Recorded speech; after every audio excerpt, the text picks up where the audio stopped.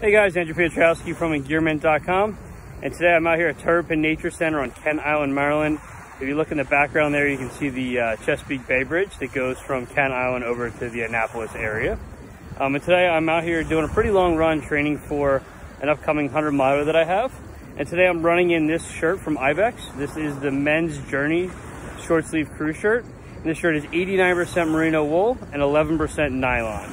So I think I've talked a lot in the past about merino wool and the benefits, but just to go over a couple of them for this shirt particularly, I really like that the merino wool does a fantastic job of thermoregulation, right? So, you know, sheep have this. Sheep stay cool in the heat and warm in the cold, and this shirt does that for me, right? So I'm out here today. It's only about 85 degrees right now, but it is 97% humidity. I've already run about 5 miles, and you can tell that I'm not real sweaty, as you can see, but you know, I'm pretty dry, and this shirt just keeps me really, really cool. I haven't tried them in cold weather yet, but I'm really excited to. But just the properties of wool do a fantastic job of regulating your body temperature. In addition, I will sweat at some point, right? It will get wet, but it dries really quick, which is awesome. So I wear this shirt. I've worn it 4 days this week without washing it, and it hasn't started to smell or anything. And I've literally just taken it off of my truck and left it sitting there and put it on the next day after work to run.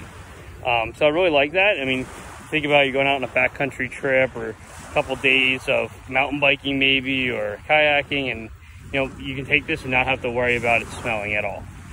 It's also really soft. It's really soft. And just to feel it, you know, it's not super thin.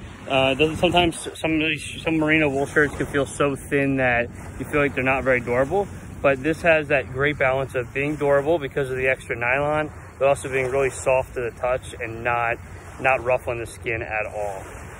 The other thing I really like about Ibex is that, you know, their merino wool can break down if you put it in the ground for a year, maybe a year and a half. It will break down. That's a natural fiber, so it will break down over time. It's not going to really damage the environment. It's not, you know, these super technical fabrics that take, you know, decades and, you know, maybe a century to decompose. You know, I also like that, you know, Ibex as a company is carbon neutral, so they're really doing a great job of putting the environment first. So definitely check them out. I'll put a link in the review below to this shirt and to Ibex's website. They have a lot of other good shirts right now. They just launched a Tencel shirt, which we're also testing at Engearment. So check it out in the link below. Thank you.